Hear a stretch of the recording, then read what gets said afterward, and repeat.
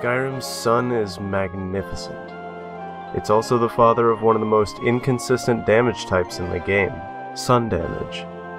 In this video, I'll go over my journey of beating the game using the power of the sun, and the many bugs and mechanics I used along the way. But first things first, I needed to take care of my fashion. The Divine Crusader creation adds the perfect armor for this run, so I just had to buy it. You find the armor on some bandits, and since I had no source of damage, I trained my pickpocket skill to 100 to get the perfect touch perk. I used that to reclaim the armor from the bandits. The enchantments are a bit underwhelming, but I would fix that later. Alright, now we can formally begin. The first thing I needed was the Sunfire spell. The spell tome is guaranteed to spawn on a bookshelf in Fort Dawnguard, but it doesn't appear there until later in the quest line. That doesn't mean it isn't in the cell, however.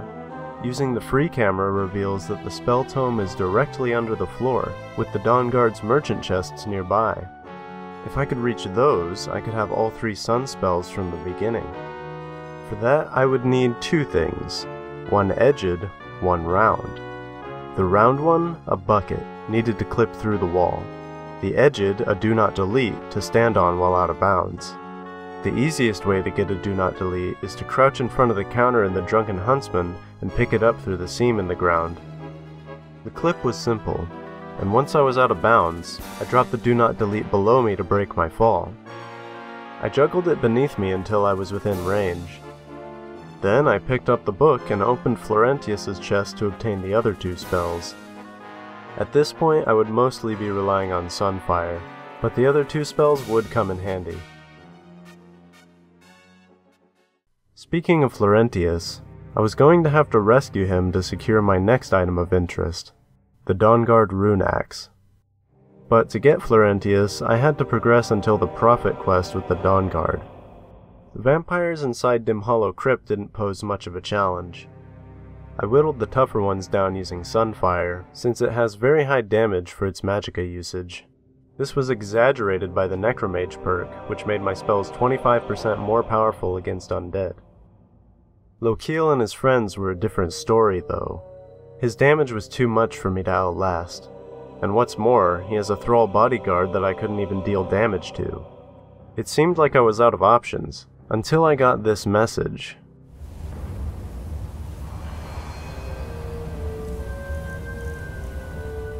Well, if you can't beat him, join him. Since I had the Necromage perk, becoming a vampire meant that my self-cast spells would last 50% longer. So I used this to combine invisibility with Stendarr's aura. This gave me enough time and invisibility to kill Lokiel without breaking stealth. But this wouldn't be enough on its own. To deal more damage, I held the spell in dual cast while the cloak was active. Because I had the Restoration dual casting perk, my cloak did 120% extra damage. As for the thrall, I still had no way to damage them. But I could trap them so they wouldn't fight Serana, after which I dropped her off at Castle Volkihar. Next, I recruited Sorine and Gunmar, but Isron wasn't too thrilled that I had turned. I was also starting to realize that not being able to regenerate in the sun was pretty out of character, so I went to Phalion and Morthal to get cured and rejoin the Dawnguard.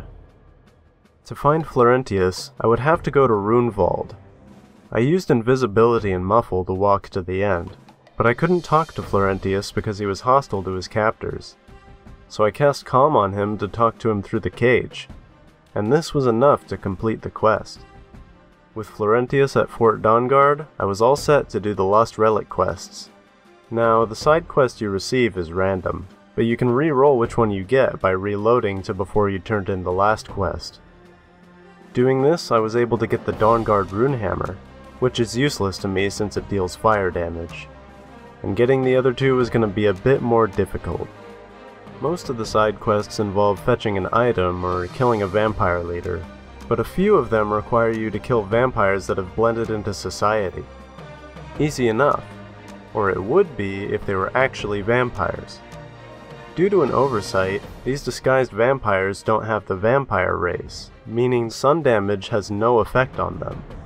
Why not just reset to skip those quests? Well, the Dawnguard side quests are given to you in sets.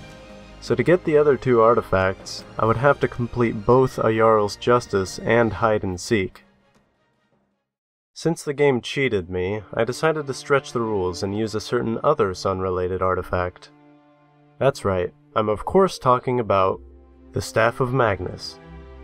You see, Magnus is considered to be the god of the sun, and according to Tamrielic Artifacts Part 3, Magnus's staff served him as a metaphysical battery.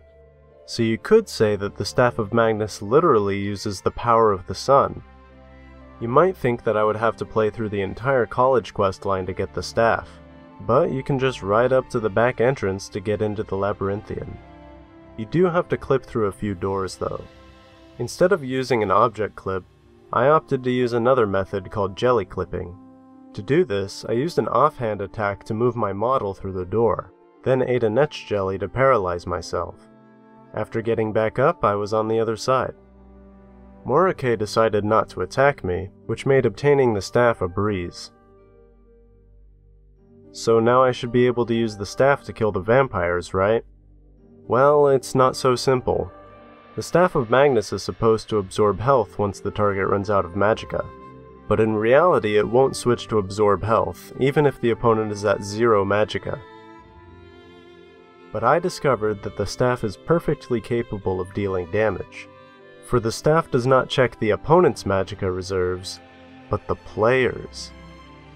With this knowledge, I used a potion to disable my magicka regeneration and cast spells until my magicka reached 0.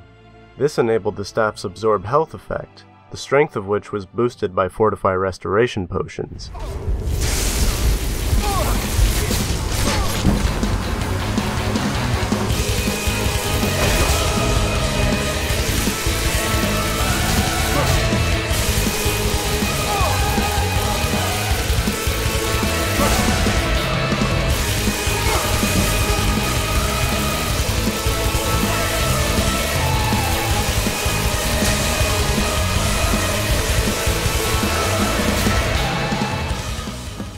Now that I could complete the side quests, I was able to obtain the other 2 rune artifacts. The Dawnguard rune shield casts Stendarr's aura on you while you're blocking, at the cost of 15 stamina per second. Using this doesn't break invisibility, and it only requires 1 vegetable soup to keep it up. Unfortunately, you can't do the dual cast glitch with the shield equipped, so its usefulness is somewhat limited. And now for the real prize, the rune axe. Its enchantment deals 10 sun damage for every 10 undead killed since the last sunrise, up to a maximum of 100 damage. And since the enchantment doesn't need to be recharged, it was an invaluable addition to my arsenal. Now, it would be irrational to kill 100 undead every day to keep it at peak effectiveness. But for some reason, the script that resets the counter breaks if you smith the axe. This means I would only have to kill 100 undead total to maintain max damage. First though, I had to get rid of that pesky physical damage. Lucky for me, the rock joint disease reduces damage with melee weapons. Granted, it's only a 25% reduction, but it's considered a restoration effect by the game. So, if you use a Fortify Restoration potion before becoming infected, you get a total of 25% damage reduction.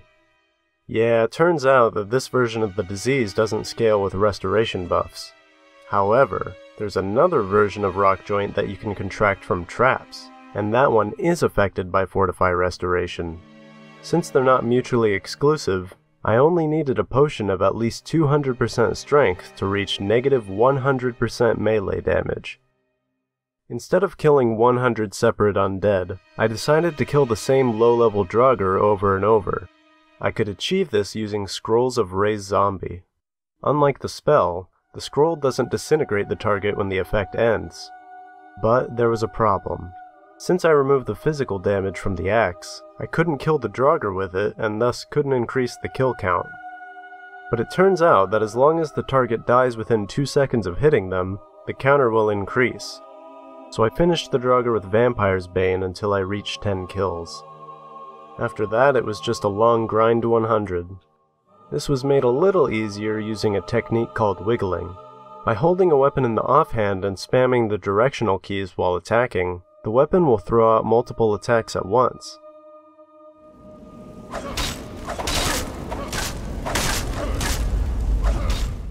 Before finishing the game, there was one more source of sun damage that I had to collect: Auriel's bow.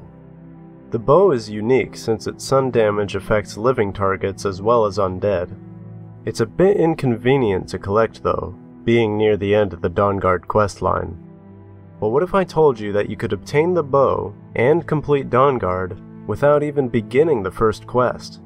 Dawnguard has a massive sequence break that leads right to the end. To begin, I entered Darkfall Cave and clipped through the east wall near the entrance. Landing in the water near the shrine, I flicked the hidden lever to the left.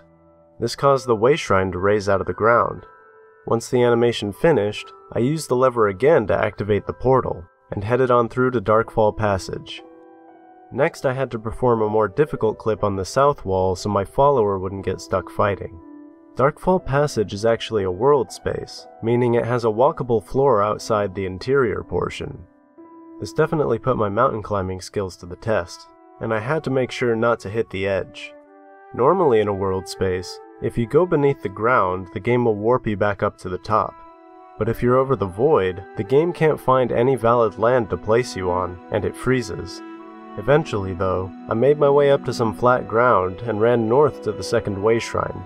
This way shrine also has a lever out of bounds, but because of the world space warping I mentioned earlier, it's all but impossible to activate it through normal means. This is where the follower comes in. If you command your follower to activate the lever through the ground, they can't get close enough. But if you press the menu button to cancel the command right before letting go of the activation key, you will temporarily maintain the reach of the follower command mode and use the faraway object yourself. This is called remote interaction, and I used it to raise the way shrine and enter the Forgotten Vale. I immediately started heading up the cliff above the frozen lake so I could enter Auriel's chapel from the outside. When it became too steep to climb, I bust out the Do Not Delete and began my slow ascent to the balcony.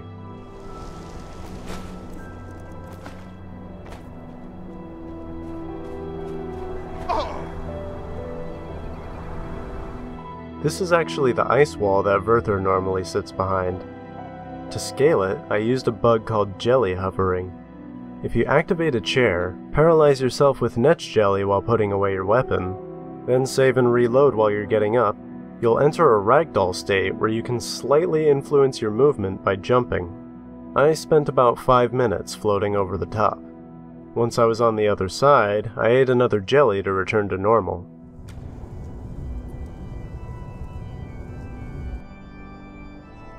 You may have noticed that Werther is missing.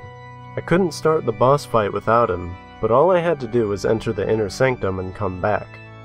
This enabled Werther, and also brought Sorana for the balcony cutscene. Now I was stuck behind the ice wall though. Since there were no other chairs for me to sit in, I just used a large bucket like a normal person. What trickery is this?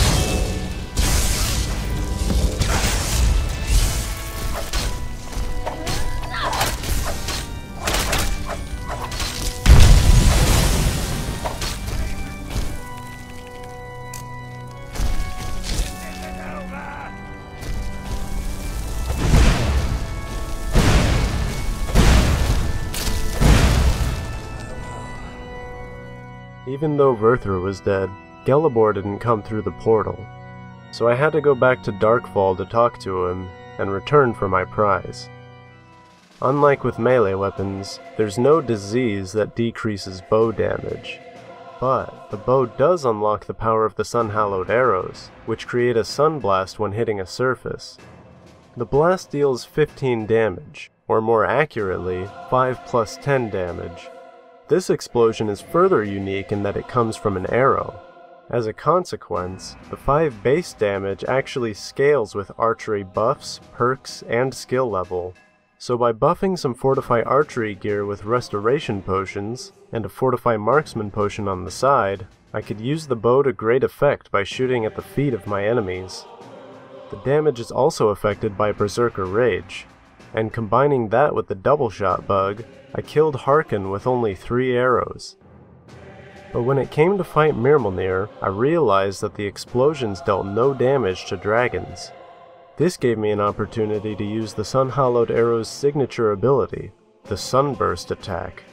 It lasts 15 seconds, with each skybolt dealing 15 damage. But if you slow down time, the skybolts will come out at the same rate, even though the duration increases.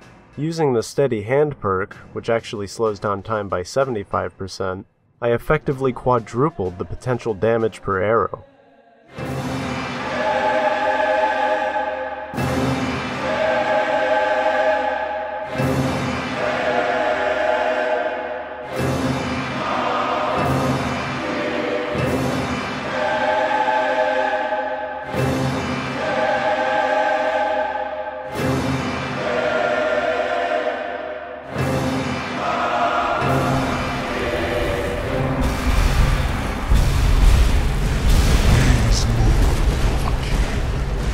While the Alduin fight at the throat of the world was essentially the same as with Mirmulnir, the final battle wouldn't be as straightforward.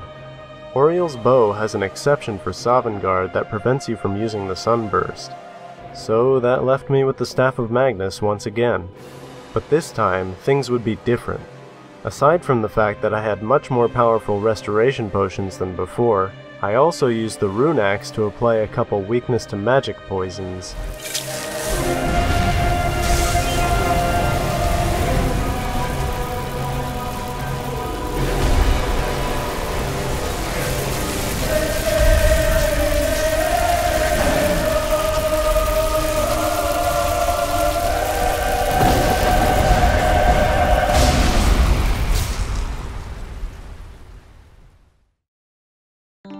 So, that's how I beat Skyrim with the power of the sun. Special thanks to everyone who discovered bugs that were used in this video. Links to them are in the description. That's all for now. Thanks for watching.